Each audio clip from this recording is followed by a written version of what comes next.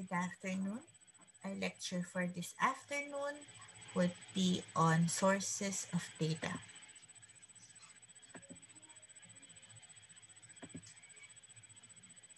Learning outcomes for this lecture would be to differentiate the sources of data used in biostatistics and how they are collected. Explain the advantages and disadvantages of the different sources of data, and to identify the appropriate sources of data for the objective set in a sample investigation. So sources of data could either be primary or secondary. So in primary data, original data is collected by the investigator, collected specifically to aid the investigator in answering the different objectives or purposes he has set for his study. These are your sources for primary data. Direct personal interview.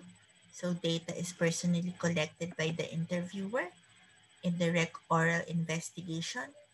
Data is collected from third parties who have information about subject of inquiry.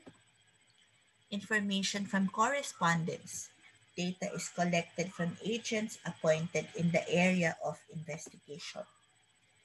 Mailed questionnaire. Data is collected through questionnaires. So this would be list of questions that would be mailed to the informant. Questionnaire filled by enumerators. Data is collected by trained enumerators who fill up the questionnaires. And telephonic interviews. Data is collected through an interview over the telephone with the interviewer. A list of questions would be your questionnaire. So it has to be undergo a pilot test, which is a small-scale trial where a few examinees take the test and comment on the mechanics of the test or questionnaire. Usually, problems are pointed out with the test instructions or instances where items are not clear or ambiguous, and formatting or other typographical errors and other issues are pointed out. The qualities of a good questionnaire would that it contains a cover letter with objectives and scope of survey. It would have a minimum number of questions, avoids personal questions, clear and simple, and follows a logically arranged manner.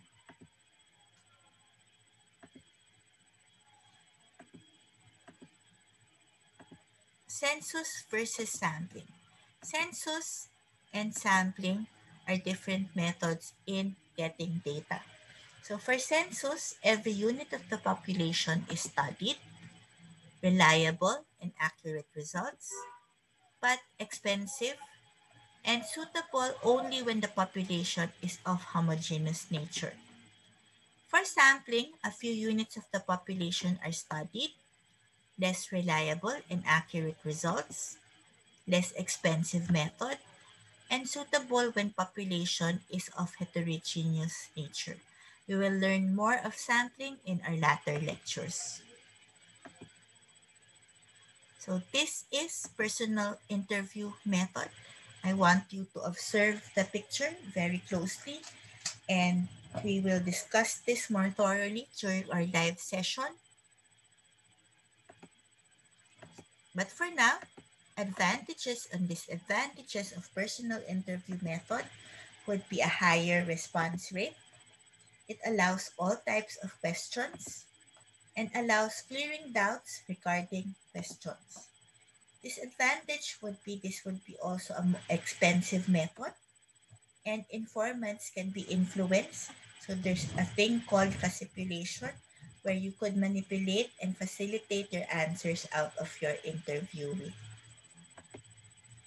It takes more time. So this would be your mail questionnaire method.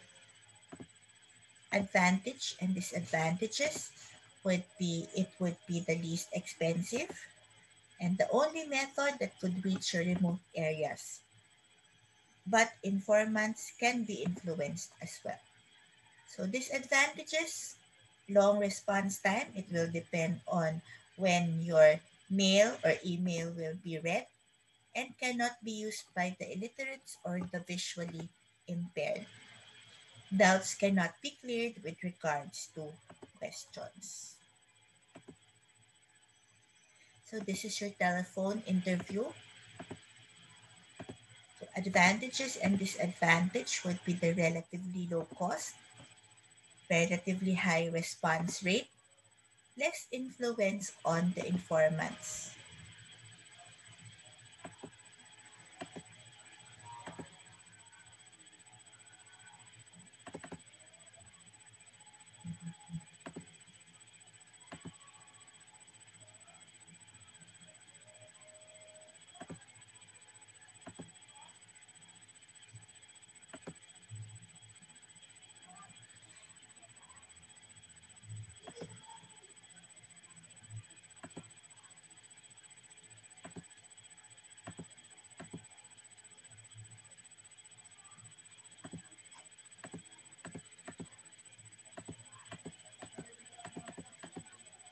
Disadvantages would be the limited use, reactions cannot be watched.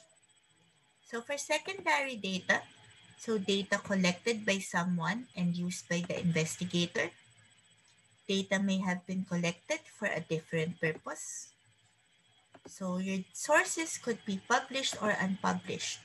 So published sources would be government publications, journals, magazines, and print media. Unpublished sources would be the census, civil registry, clinic records, medical records, etc. So for Texarkana, so this would be measles in a divided city. So on Tuesday, November 3, the CDC received a weekly surveillance data from Texas State. So it said that 319 cases of measles in the state during the previous week was reported. On the average, 26 cases per week for the previous 4 weeks were reported. So 295 cases of measles had been diagnosed in Texarkana, including 25 in children reportedly to have been previously immunized. So we have to investigate the situation and extended to CDC November 4th up to November 5th. So if you were the investigator, your task is to locate and identify the possible measles cases reported in Texarkana. So where and how will you get the information that you need? So will you use a questionnaire or ask from the following? School, clinic, class attendance, ER records, known patients, etc. Okay. Look at this example. We will further discuss this during our live discussion. So sources of data on health. So other sources would be census, your civil registries of vital statistics, reports of occurrence of notifiable disease, records kept to a subject's name on different aspects of his life, rural health unit records, health-related records from laboratories, pharmacies, blood banking centers, and private practitioners, statistical publications by agencies dealing with health, registers of certain diseases deemed to be of public health importance, and surveillance records of selected diseases. So census would be the best source of data on population characteristics such as age distribution. Usually these are your demographic particulars, gender, marital status, area of residency, literacy, occupation, etc. Uses would be it could assist in planning, denominators for indices for health, administrative, and political. So there is a civil registry of vital statistics. So this is a continuous, permanent, compulsory recording of the occurrence and characteristics of vital events such as births, deaths, and marriage. So there are reports of occurrence of notifiable diseases. This is RA 3573. So this is data on notifiable diseases is based on information submitted by health personnel. So these are the notifiable diseases that should be reported within 24 hours.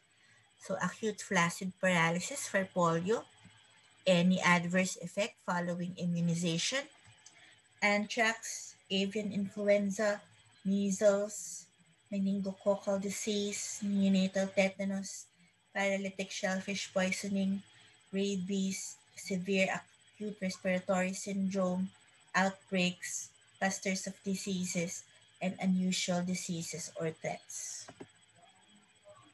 Within a week, you should be able to notify diseases such as acute bloody diarrhea, acute encephalitis syndrome, acute hemorrhagic fever syndrome, acute viral hepatitis, bacterial meningitis, cholera, dengue, diphtheria, influenza-like illness, leptospirosis, malaria, non-neonatal tetanus, pertussis, typhoid, and paratyphoid fever. So mortality data sources would be your vital registration system, national sample surveys, special health surveys, hospital records, notification of infectious diseases. So records kept to a subject's name on different aspects of his life. So this would be sensitive data that you should protect. Birth certificate, school records, employment insurance records, medical charts, and death certificates. Rural health unit records would be also sources of data, and they maintain family records and not individual records. They keep information on all members of a family and are updated whenever a member visits the health facility. So in most facilities, they have general logbooks which list all consultations, admissions, discharges, and referral for the day. So of course, other information could be seen in social media, and hence you should guard your information with your life. Okay, thank you for listening to this lecture. Subscribe to my channel for more lectures on preventive medicine and community health 1. Thank you.